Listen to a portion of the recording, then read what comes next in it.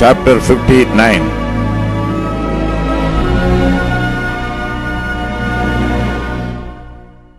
Behold, the Lord's hand is not shortened that it cannot save, neither his ear heavy that it cannot hear. But your iniquities have separated between you and your God, and your sins have hid his face from you, that he will not hear. For your hands are defiled with blood, and your fingers with iniquity. Your lips have spoken lies, your tongue hath muttered perverseness. None calleth for justice, nor any pleadeth for truth. They trust in vanity and speak lies. They conceive mischief and bring forth iniquity. They catch cockatrice eggs and weave the spider's web. He that eateth of their eggs dieth, and that which is crushed breaketh out into a viper. Their webs shall not become garments, neither shall they cover themselves with their works. Their works are works of iniquity, and the act of violence is in their hands. Their feet run to evil, and they make haste to shed innocent blood.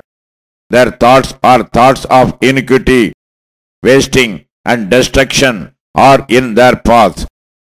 The way of peace they know not, and there is no judgment in their goings. They have made them crooked paths. Whosoever goeth therein shall not know peace.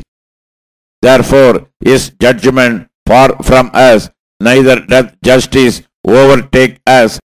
We wait for light, but behold obscurity, for brightness, but we walk in darkness.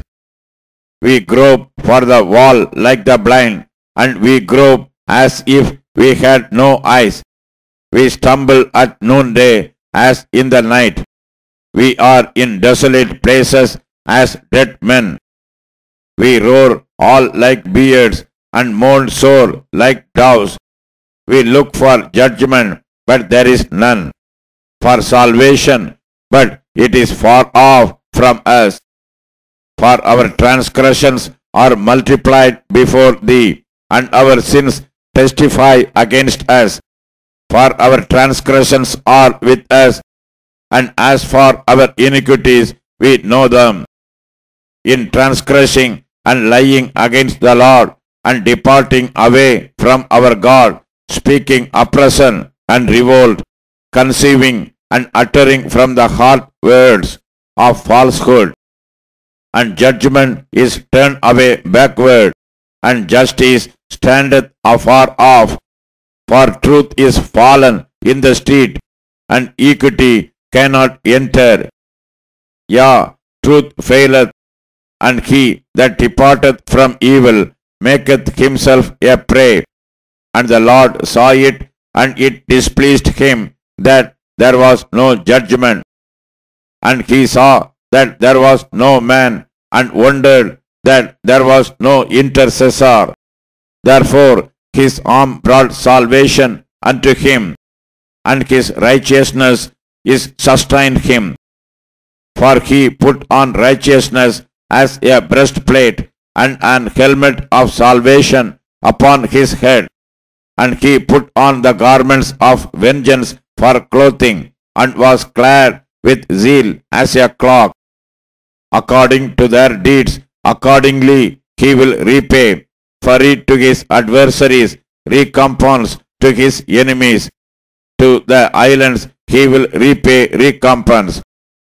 So shall they fear the name of the Lord from the west, and his glory from the rising of the sun. When the enemy shall come in like a flood, the Spirit of the Lord shall lift up a standard against him. And the Redeemer shall come to Zion, and unto them that turn from transgression in Jacob, saith the Lord. As for me, this is my covenant with them, saith the Lord.